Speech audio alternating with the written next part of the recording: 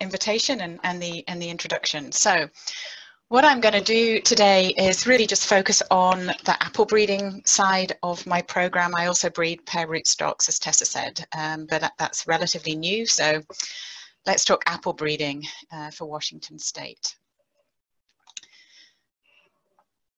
I'm on a tick. There we go. Okay. So just to give you a bit of a Washington State introduction, we are the main university campus, you can see, is over on the east side of the state in Pullman. So it's on the Idaho border, very much wheat country. And don't we know it? Seattle, most people have got some awareness of where Seattle is in Washington. So here, just on the bottom of Puget Sound. I've also marked on this where our research and extension centres are, because I think as for a plant breeding group, that this is where all the action goes, apart from wheat breeding, obviously. We have a cherry breeding program, which is down in the south of the state, the Irrigated Agriculture Research and Extension Centre. We have a couple of research and extension centres over on the west side of the state, Puyallup and Mount Vernon, and our berry breeding is over there. And then I'm based slap bang centre in the state, pretty much north, south, east, west, at the Tree Fruit Research and Extension Centre. So as you can see from this, we are right in the foothills of the Cascade Mountains. And the big sort of oval on there is an indication of where we see the main bulk of the apple industry in the state of Washington. So you can see that we're kind of pretty much in the middle, north to south, but a little on the west side of the production area. The other important thing to say when we're talking about Washington State is that for apple production, we are producing around about 60% of the US crop. So we're a fairly major player in terms of US apple production. I figured it's always kind of interesting just to show this. I apologize for my obvious skewing of the state image here, but you can see this is the precipitation of Washington State, and you can see just what a diverse state we are in terms of our rainfall or snow for us, which is how most of our precipitation arrives. You can see that we range from over on the west there, temperate rainforest on the Olympic Peninsula. You can clearly see the Cascade Mountains, and then if you sort of have that recollection of where I'm based and the main production area is over here in sort of central Washington, you'll see that we're effectively desert, very, very low precipitation, and so all of our production is irrigated.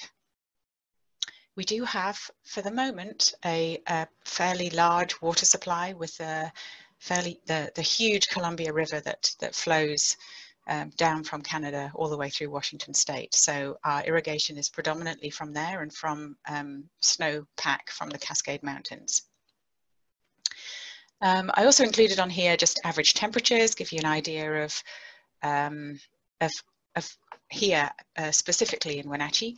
And then the other kind of key point is our very low relative humidity. So we are a very dry place. That means for our producers, of course, that fungal diseases are rarely a problem. Most of the main fungal diseases that impact the apple crop worldwide are really just not here, and are not predicted to be here either if you start looking at projections for where we might be going with climate change. We do have some disease though, and I'll touch on that a little later on.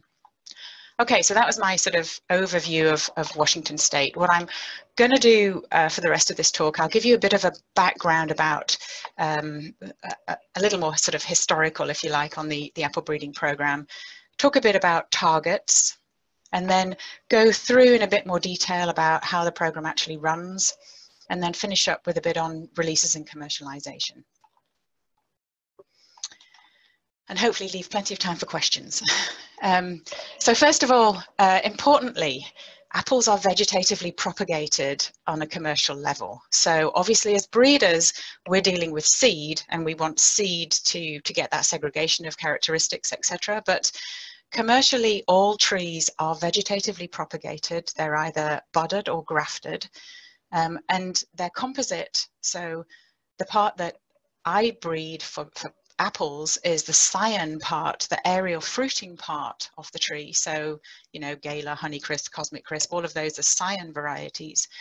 But at the same time, there are also rootstock varieties, and the rootstock is the non-fruiting part that is all the below ground part of the tree, plus about, you know, maybe 6 inches, depending on how the orchard system is set up, but maybe about 6 inches above the ground. And growers choose the rootstock according to how they want to manage their orchard and their own particular site-specific needs, mostly down to the vigor control that rootstock brings. So as a breeding program, a breeding program for apple, we're relatively young. We only started in 1994. The sort of other main breeding programs across the US in university-based are Cornell and University of Minnesota, and they've been going for an awful lot longer than we have. The picture up there is Bruce Barrett, Dr. Bruce Barrett. He started this program in '94. Really, it was Bruce doing a huge amount of lobbying to the tree fruit industry in Washington and to WSU that got this program up and running. And before then, you know, and really up until now, this industry, although it's huge and very successful, it hasn't been growing varieties that have been bred and selected for what is really quite a unique climate here in Washington. So it was always a little bizarre, perhaps, that, you know, with an industry this size, we were not having our own varieties. So after a lot of lobbying, a lot of hard work, Bruce brought the industry on board through the Washington Tree Fruit Research Commission, who are phenomenal supporters of tree fruit research in Washington State. They are a levy board taking levy dollars from growers, and will then turn around, accept proposals from scientists, and fund a considerable amount of very applied research on an annual basis for me and my colleagues and other tree fruit researchers. So really it was the sort of coming together of the industry through the Research Commission and the university that started the program. And I've put the aim in there really just to kind of remind myself to say that our aim is, it's a portfolio of new improved unique varieties. So I'm not just looking for one type of apple, and I'll talk a bit more about that as well. Obviously for our growing conditions, and also very importantly that these varieties have to be available to Washington growers. WSU is a land-grant university. It's our mission to support the state industries, and apple production is obviously one of our main industries. And when you look back in the time that the breeding program started, so sort of late 1980s, early 1990s, still through to today, the majority of new apple varieties are released in a very controlled way with fairly expensive licenses. And many growers just can't afford to get on board. So it was vitally important that when we as a university move forward and start thinking about how we're going to be putting our varieties out there, that they were available for our growers. Okay, so this is the schema of the program. I will just kind of talk you through it, just put it up here to show you that it's about an 18-year cycle. Starting obviously with pollination, as you'd expect, germinating seeds, then budding those seeds onto a size controlling rootstock. Why do we do that? Because it adds cost to the program, so there's got to be a good reason to do it. There's a couple of good reasons. One being that putting them onto a rootstock actually helps to push the seedlings through juvenility. and we'll get them to bloom and fruit a little sooner than if we were just leaving them on their own roots. Secondly, the other good reason is that if we didn't have some level of management through a size controlling rootstock, our seedling orchards would be horrific in terms of trying to deal with, and we'd be having trees that were very different in size, need a huge amount of pruning, and just all round a challenge. So the trees that are budded on our seedlings get planted out in the orchard by about year 5, and there we're on 1 tree per genotype.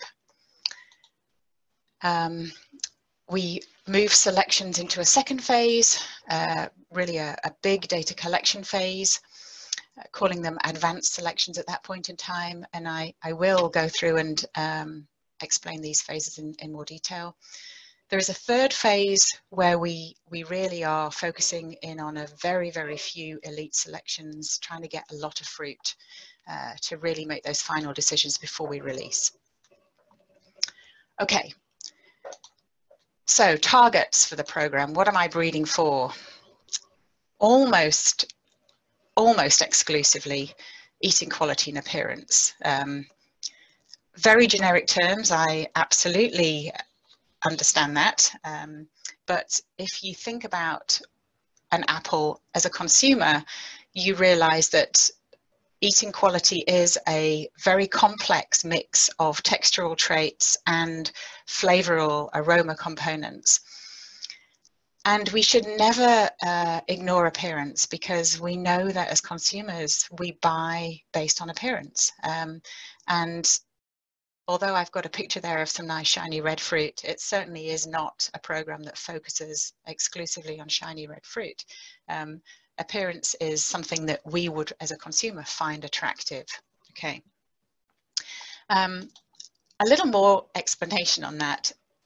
My sort of kind of personal philosophy about apples and getting apples out to the consumer is to take on board the fact that there is, in my belief, no one apple that will satisfy every consumer. There is no one perfect apple. Everybody has their own preference when it comes to apple. And interestingly, we know that a lot of that preference is down to what you experienced as a kid, right? What apple varieties did you eat when you were a child? We know that there's a sort of East Coast taste. We know that our West Coast growers have other preferences. So we know that as far as consumers are concerned, there's a lot of variation out there. And so I think this kind of term, the plural nature of perfection, really sums up a lot of my mentality when I'm going forward selecting individuals. So that's the other reason why I'm always very generic in my terminology of eating quality and appearance. As well as those two traits, one that is extremely important for the Washington industry is storability. As a major producer of a fresh product, it's obviously only harvested once a year, but we want to be able to sell the crop for 12 months of the year. So that means that this industry has a huge investment in cold storage infrastructure, and we need varieties that will stand up very well to long-term refrigerated storage and maintain the quality that they have earlier in the season. I've added in a couple of other kind of lower down traits, if you like, or targets. Regular cropping and high yield. Yes, they're important, but for apple production, most of our cropping and yield is determined through orchard management practices.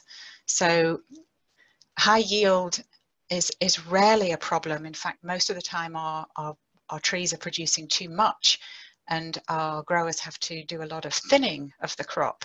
So as I said, obviously you need to have enough apples on a tree, but really high yield and regular cropping are secondary targets. And then I've also included in here just the sort of, I guess, the three main other challenges that we face. Resistance to sunburn. Apples get sunburnt. You can see that brown sort of bruise looking area on the yellow apple there. That's sunburn, and it obviously is a challenge in our climate. Again, there are orchard management strategies to protect fruit from sunburn, but if we can select fruit that has a higher tolerance to the sun and doesn't burn, obviously that's important. And then, although I mentioned earlier on that really our low humidity protects us from the majority of major apple diseases, still powdery mildew, which is a fungal disease, and fire blight, a bacterial disease, are both here in the state. Yes, important, but absolutely nowhere near as devastating as they are to most of the other production areas around the world. So they're there in the program as a target, but excuse me, they don't have to be up there as being our kind of number one. And I just included this in really to remind myself to say that of those two diseases, fire blight is the one that really I guess I focused on a lot more over the last few years. Done a lot of work on trying to identify different sources of resistance and trying to understand more about levels of susceptibility and resistance in elite germplasm. It is a fairly easy disease to screen for, though. In the greenhouse on seedlings, you can see it's pretty terminal, just a very simple inoculum there with a pair of scissors and cutting into seedlings. So it's a quick and easy one to test for. Okay, so I've gone through targets. I'm going to talk through in a bit more detail about the different parts of the program and hopefully try and sort of justify a little bit about why we do each of those phases. Obviously starting at the beginning, making a cross, we have in Apple now a number of different DNA tests for some obviously key characteristics. I have been using DNA-informed parental choice for a number of years now. It's clearly a way to provide a much more precise choice when you are, as a breeder, determining which two parents to attempt to cross. Where we are in Apple in terms of our current DNA tests is that this particular part of application of the DNA-informed breeding is, in my opinion, still by far the most effective. I have also had quite a few years of using DNA-informed seedling selection. I still am not as kind of keyed into the seedling selection as I am to the parental selection. I still believe that using DNA information to make those cross decisions at the beginning is by far the most effective way to use it. Most of my seedling selection work has been done in collaboration with my colleague Cameron Peace at WSU. And I just put up a few images here to show you the system that we developed. It's a little primitive, but it works incredibly well. We were trying to mimic the 96 well sample plate, and so we have this bizarre little system using bits of irrigation pipe that to grow our seedlings in a 96 format. It works incredibly well, I have to say, in terms of reducing errors in terms of, which seedling goes with which sample, because fundamentally, if you can't do that, there's no point in doing the testing, right? I put up here just a bit of a summary of a few years worth of what we did with DNA-informed seedling selection. So you can see we're at the sort of tens of thousands of seedlings being screened and projecting on what that has actually saved us in terms of the costs that we would have incurred by planting all of those out in the orchard. Okay, so we've had our sort of hopefully fairly precise choice of parents, made our crosses, grown our seedlings up, maybe done a little DNA-informed seedling screening, got our trees now onto our size controlling rootstock and now planted out into our phase 1 seedling evaluation orchard. Here at any one point in time, typically the program has about 15,000 unique trees. You can see they're fairly closely planted. They don't look terribly tidy.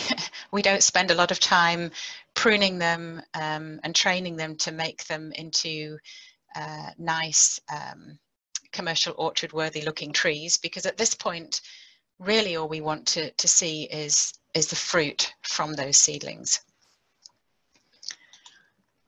I spent a fair amount of time trying to improve the to reduce the number of errors in the program, just in terms of tree and sample management. I just kind of mentioned before in terms of the DNA informed seedling selection, the biggest error that I think you can make, the biggest waste of money that I think you can make in doing what I do is mixing up your labeling between your tree and your sample. And then you not only don't select the best one, but you've also then moved something forward that in fact you shouldn't have moved forward. So we have a barcode system on all of our trees, and then take that forward into the fruit samples when we collect them. So it's pretty efficient. I'm not saying we don't make mistakes, but it's an awful lot better than handwriting labels. So our phase 1 selection is really based on, we just kind of go back to this one. It's really based on us walking down those seedling rows, seeing what attracts you by the fruit appearance, not being too closed-minded about what that appearance should be, but something that is not ugly, okay? And then literally just picking an apple, taking a bite, and seeing if it justifies us taking a sample into the lab for further evaluation. So pretty crude, but actually it works pretty well. Once we have our samples, we store them for a couple of months in the cold, because almost all the fruit that you eat will have had some cold storage. And if a sample will not manage to store for 2 months in the cold, it really is just not worth me moving forward for this industry. This image shows us one of the biggest problems that we have in the program. It is determining optimum maturity at harvest. When should we actually harvest each seedling? What you can see here is the sort of industry standard of determining maturity, and that is the starch iodine test. Pretty fundamental. You just kind of spray a bit of iodine solution onto your slice of apple. The iodine binds to the starch, goes black, and you can see as the apple ripens, the starch turns to sugar, and so then you get these pale areas within your slice of apple. That shows the level of maturity. We attempt to harvest seedlings at a similar level of maturity using iodine as an indicator. Obviously, it's destructive, and obviously, when you're out there looking at those unique individual trees, you don't have an awful lot of fruit to play with on that first go. So every apple that you harvest is an apple less for you to evaluate. So in terms of, sorry, every apple that you harvest and cut up and spray with iodine is an apple that you then can't evaluate. So I would say that in fact this is one of our biggest challenges, picking a sample of fruit that is, first of all, at its optimum maturity, and then secondly, that it's consistent across the sample. We know that different apples have different clearing patterns between the starch and the sugar, so that doesn't give you a huge amount of confidence in this. We've tried other techniques, obviously. There is a meter that measures absorbance, the DA meter, that's been around for a few years now. The nice thing about this is that it's non-destructive, so you can just hold it up against the apple, press the button, and you get a reading. Works very well for single varieties, but it's less efficient, proved to be less efficient in the breeding program with the range of material that we're looking at. So it's always something that we're striving to do, trying to find a way to best determine optimum maturity. So having got our samples at hopefully optimum maturity, stored them for a couple of months, we then do a series of different instrumental tests. Texture is obviously really important for apple.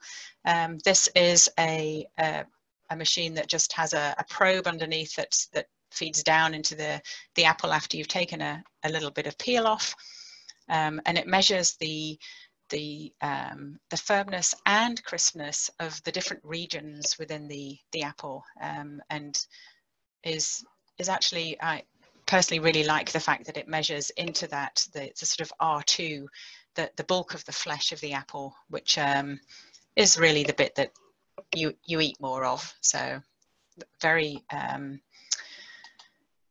fundamental to our quality evaluations. We also juice samples fairly standardly, using and then test for soluble solids, a reasonable indication of sweetness, using a refractometer, and then we also titrate the juice for acidity. On apple, really the sort of eating, the main kind of flavoral play in your mouth, if you like, is that balance between the sweetness and the acidity. So those are really just the two that we focus on determining. We've tried NIR for this. We know that we can use NIR, near infrared, for accurate measures of soluble solids, but we can't do it for acidity. We haven't managed to get a decent model for acidity, so we still have to juice the fruit, so we might as well just carry on as we have been doing so far. But we're always looking for some new, better way of doing this. Partly, we're always looking for a better way of doing it because we do a lot of sensory testing. And when you've got a lab full of apples and you literally just have to start at the beginning and taste your way all the way through, you can't help but think there must be a better way of doing it. But so far we haven't found it. So my program, we have a team of 4 of us, usually, that taste everything. We rate on appearance, and then various internal quality attributes, and then give an overall quality score.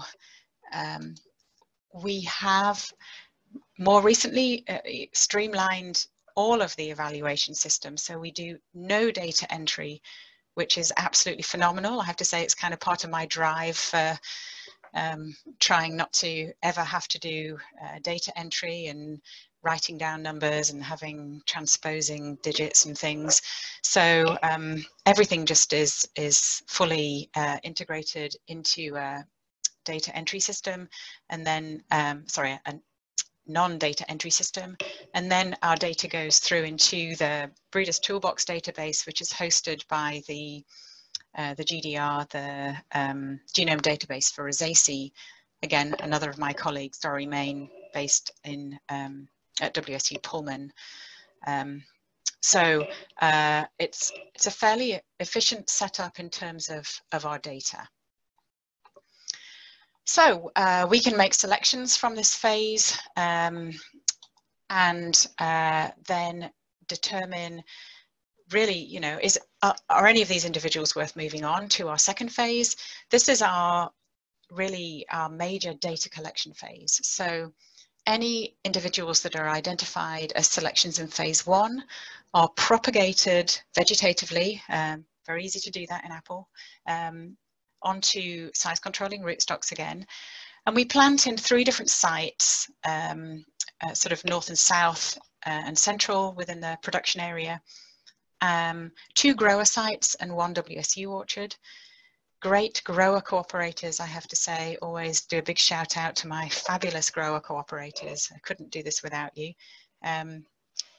We put standard varieties in there so that we've got some reference to make comparisons with.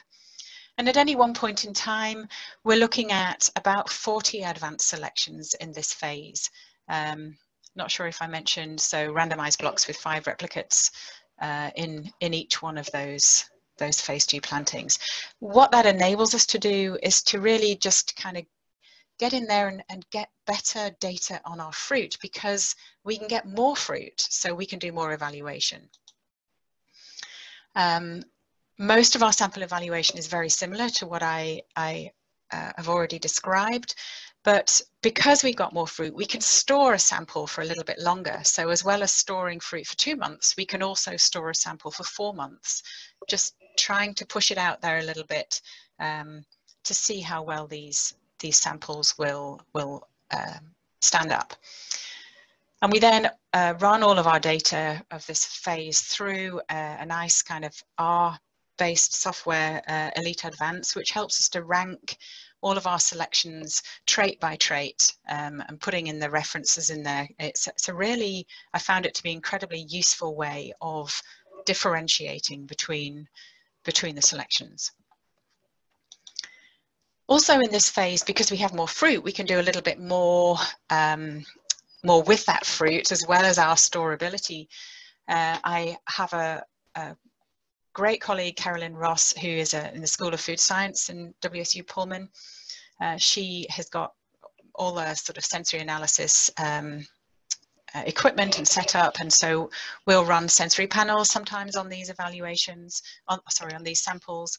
We'll run consumer tastings, and obviously I work very closely with my industry, and so it's very important to get the industry on board in terms of getting them involved, tasting that fruit, evaluating that fruit as soon as we have enough fruit for them to do that. Making selections from that phase, we'll move into what we determine as our elite phase, and here we might only be looking at perhaps about 2 or 3 selections at a time. Currently, we're running this on just 2 grower farms, sort of fairly central and then south in terms of Washington State. The aim on these is to have somewhere between about 50 and 75 trees. The grower is growing them as they would, bearing in mind their own preferences for orchard management. So, you know, every grower grows their trees in slightly different ways. We want to see what the grower will do with these selections. And they're not randomized, they're just literally just planted out in rows. So it's more of a real test of what they would look like in a commercial situation. This phase we do in collaboration, much more collaboration with the Washington Tree Fruit Research Commission, who are currently helping to fund this phase. That they are incredibly helpful in terms of providing hands-on management, harvesting, everything with the fruit from this phase, because it's a lot of fruit and can really add to the amount of work that the program has to do. Much of this phase, again, is focused on harvest and storage. It really is such a key player for our industry. We are interested in looking at these selections in a sequential harvest. So in other words, again, gets us back to this issue of we're never quite sure about how to determine the absolute optimum time to harvest these selections. So if we can harvest sequentially, we can look at samples at different maturities.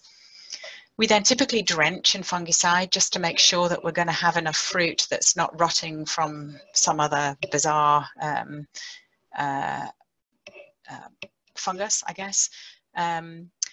We then work with a key chemical that the industry uses. I guess a chemical 1-MCP is 1-methylcyclopropene. It is widely used in our fruit storage industries now.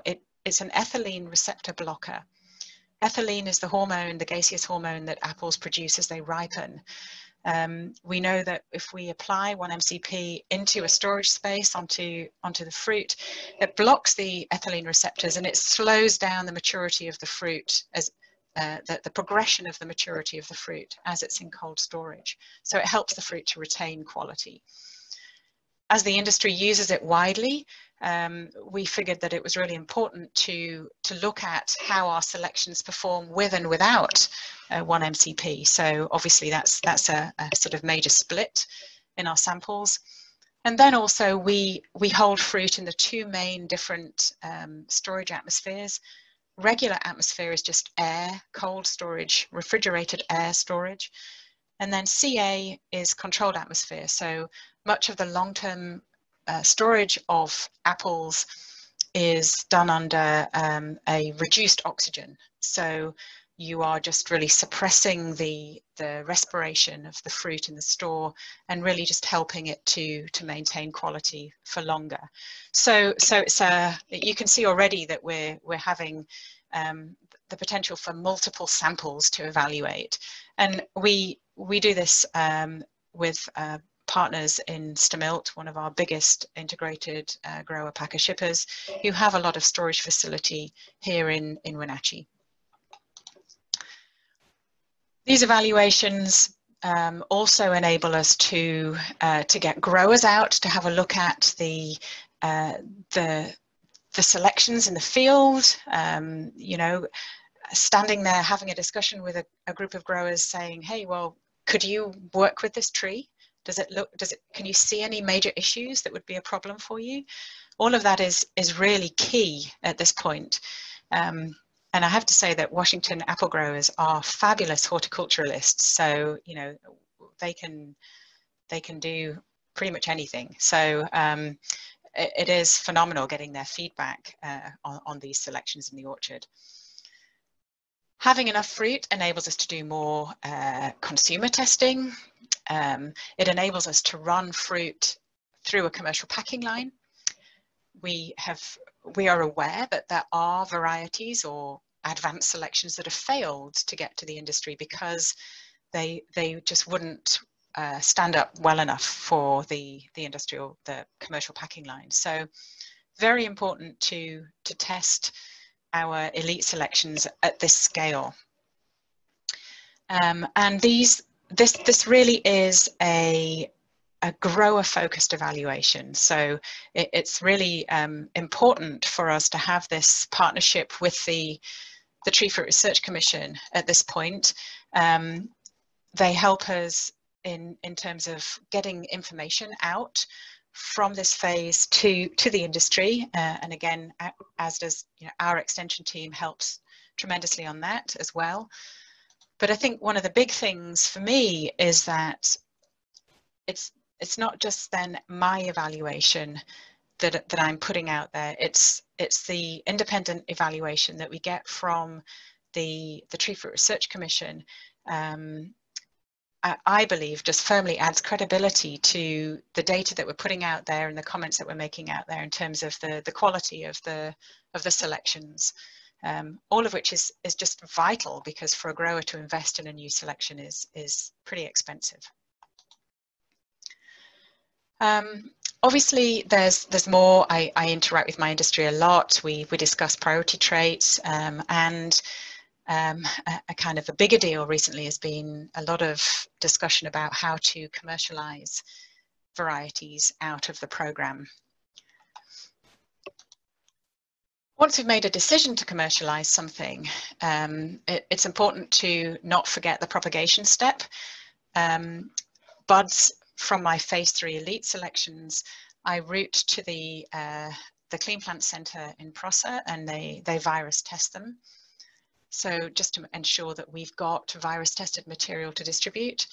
And then those are in turn distributed out to nurseries who will then establish mother trees and start to produce clean buds for then propagation to make commercial trees. Very important. Another kind of area that that I think DNA-informed breeding is essential for is to just fingerprint to make sure that the buds that we are putting out to the nursery to establish as mother trees are actually the right one, and we haven't had a propagation mix-up as has happened once or twice within this industry, and incurred some fairly large costs. So another important use of fingerprinting. Okay, so I'm going to move into the last part of this talk, really just to wrap up talking about releases and commercialization from the program. WA2 is the first release from this program. It came out in 2009. It's a very long-storing apple, a nice, sweet, firm fruit. It's tested very well in consumer preference tests against Gala, which is our industry standard. You can see we did this back in 2012. I mean, it's pretty strong data showing the overall preference of our consumers on these different elements. We released this apple without a name. It has struggled in the marketplace because really because of that, and growers have found it. Growers were less willing to take the risk of moving forward with a new variety without more support. We have more recently named it Sunrise Magic, so it does have a name and is starting to increase in its production. Having learnt that we couldn't just release a variety out into the industry without more support, we worked very closely with our grower advisory group to determine how to release the next release, which is WA38, and has come out as the Cosmic Crisp brand apple. Again, it's a very long-storing, very robust piece of fruit. We did consumer testing, as you would imagine, with Gala originally, got great data, but then we had comments from various growers saying, hey, well, Honeycrisp is the one that we're making the most money on now, so how does it perform against Honeycrisp? So we did that as well, and got some pretty good data showing the overall consumer preference for the WA38 apple at this point in time. We've done more work in terms of having test plantings and producing guidelines for this apple. My two colleagues, Stefano Masaki and Carolina Torres here in Wenatchee, have helped tremendously on rootstocks, growing systems and storage information. But, you know, how do you release this variety? First of all, it needed a name. Oh my goodness, coming up with a name for an apple. It's not an easy thing. It's worse than naming your child because everybody tells you when they don't like it. So again, Carolyn Ross from the School of Food Science helped with consumer focus group discussions, and hence the name Cosmic Crisp was born. Crisp, it's crisp. Cosmic because the little white lenticels on the surface of the fruit reminded somebody of stars in the cosmos. It's kind of grown on me. Obviously, we had to patent intellectual property and look into plant variety rights in non-US countries, but determine actually how to release this apple to this industry from a land-grant university, I have to say, was the biggest challenge that we had out there. After a lot of tough decisions, a lot of tough discussion, we determined that we needed to partner up and do some brand development. We couldn't just put this apple out there and expect that consumers would buy it. So we partnered with a company called Proprietary Variety Management, or PVM, to really help us build the brand. I kind of hope that some of you might think this looks familiar because it's been out there in, we've kind of killed social media on this. I mean, it's been everywhere, I have to say, and we've had a huge amount of publicity, certainly when we put the first fruit out last year. The university and PVM agreed to help fund this brand development using royalty income with a figure up to just over $10 million. And we've been working very closely with our Washington marketing desks to do this. progress with this apple, it is a Washington only apple in the US for 10 years. So that gives our Washington growers a good head start. And you can see the progression in terms of the number of trees planted. Initially, we were limited to 600,000 because of the number of buds that were available.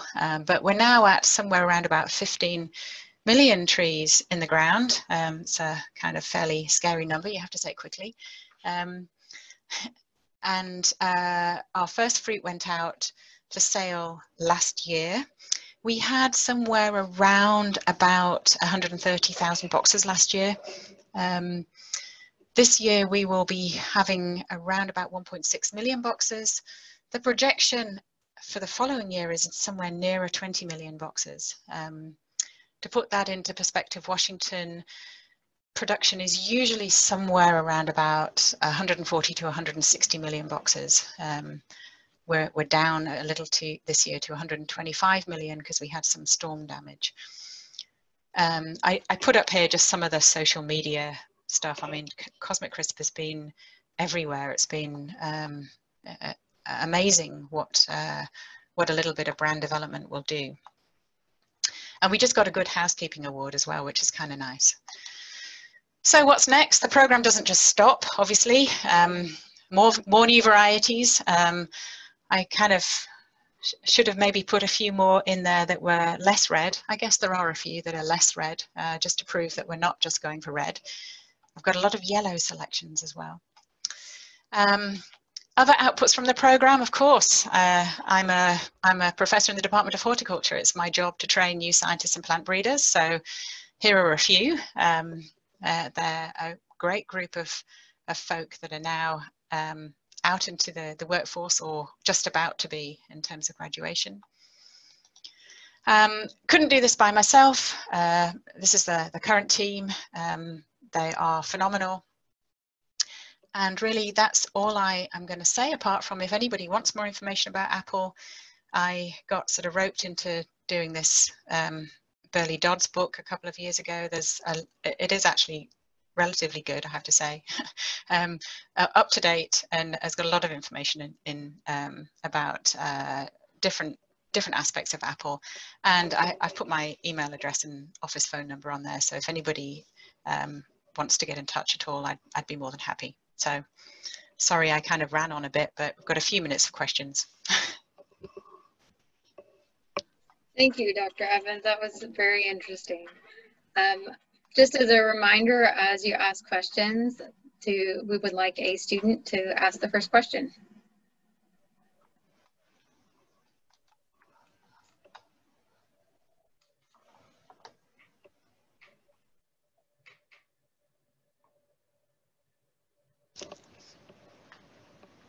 I've stunned them into silence. They're bashful. Ellen, I think the rule is, as a host, if somebody doesn't respond, you got to come up with a question. But no pressure. No pressure. Yeah, thanks. Thanks for that. Appreciate it. I would share a question. We try to have the students ask one first, but I have a question as to how you preserve your wood stock and that kind of thing, how you maintain it. Is it all in the field, or do you use cryopreservation, or what techniques do you use? Oh yeah, good question. Cryopreservation in apple is fairly advanced, and genetic resources for the US collection have been partially backed up using cryopreservation up in Colorado. Gail Volk is leading that effort. But for the breeding program, no. I mean, it's I have a collection of trees. It is one of those things that obviously you have to kind of keep on top of, because it gets more expensive the more you have. And so every so often I will remove some as well as I'm always adding to it. Yeah. So based on how long it takes to get an apple variety released, what is your goal for how often to have a variety? That is a really good question. So when I first started here, I was floored by a question that somebody said to me. So how many varieties will you be releasing a year? And they were a little surprised when I looked surprised. And I was thinking, oh my goodness, you actually expect a variety a year or more than one variety a year? The likelihood is that I think maybe about every 5 years a variety is a reasonable target now, looking at the looking at everything that's involved. You know, when you're first releasing a new product from a university that has had no experience in dealing with something like Apple, you've really got to start from scratch in terms of determining how to do it.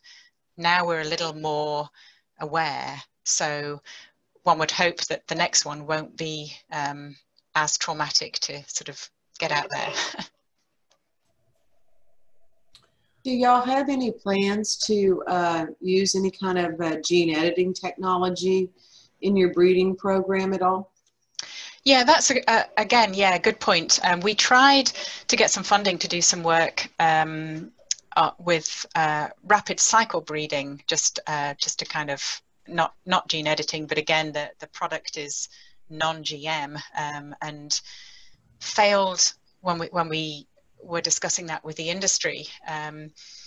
I think that gene editing, we're starting to see a little bit more positive view from the industry, and are just literally preparing a proposal in collaboration with another of my colleagues, Amit Dhingra, to do some exploratory work in terms of gene editing in apple. So I'm not a cotton guy, but one of the things I read about the development of the cotton harvester was that breeders actually had to modify the plant. And when I think about all the cool technology that's coming out, probably one of the coolest is apple harvesting. And I didn't hear you talk about this. Are you having to redesign the plant or do some specific breeding for automatic apple harvesting? Yeah, you're absolutely correct. There is a huge amount of work that's going on in terms of trying to automate the apple harvest. It is the principal target for the industry. Really, the majority, if not all, of the manipulation of the tree to enable it to be automatically harvested can be done horticulturally. The management, the ability for the grower to choose an appropriate size controlling rootstock, to grow a tree and manipulate exactly where its branches are by using different training systems.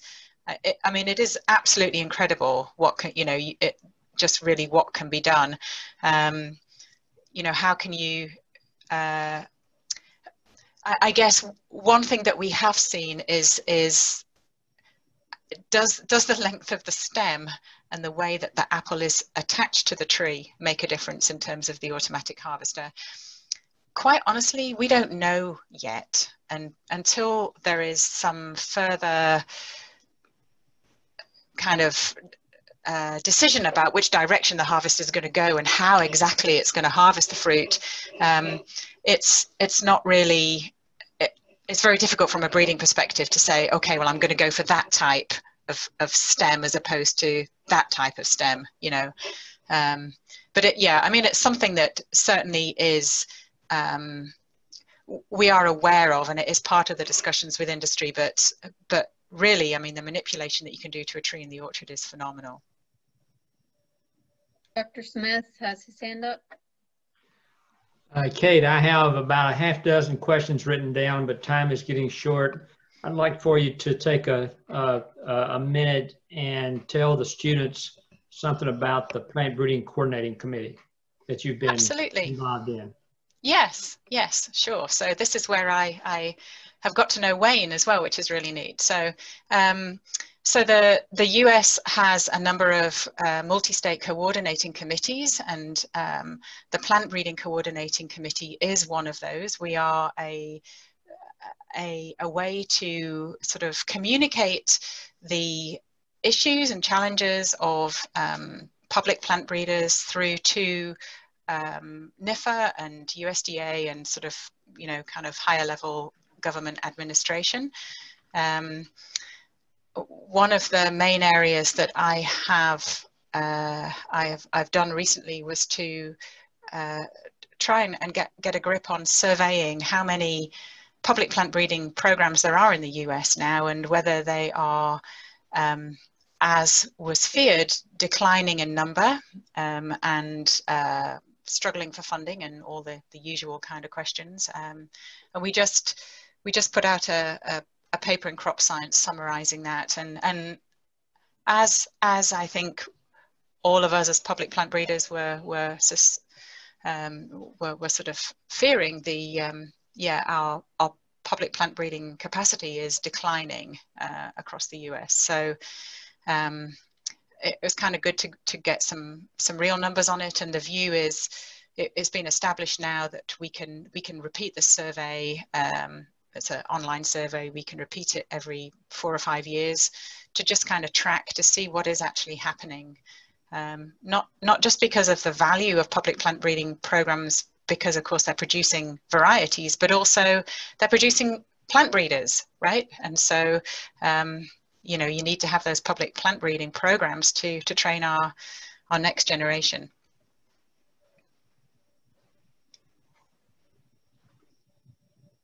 Hey, Kate, this is Dave Byrne. Good to see you. Hey, nice to see you too.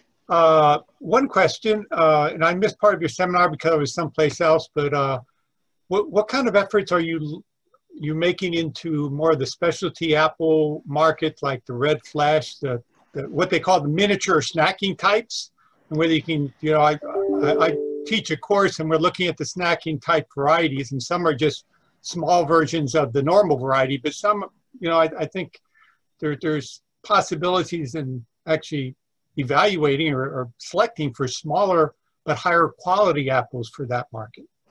Yes, it's not a major focus of the program, but it certainly is something, I have to kind of balance the needs of this industry, which is huge, with the other things that we all know as breeders that appear from time to time, right? And so it is certainly something that I am, now having got a mainstream variety out there, I feel it just enables me to explore perhaps some of the potential of some of these other things. I do have a neat pink-fleshed apple called Sunburst, which I had to leave it behind in my former job. It's in the UK. It's been produced in the UK, and it is starting to get a bit of a presence over there. So that's kind of nice to see.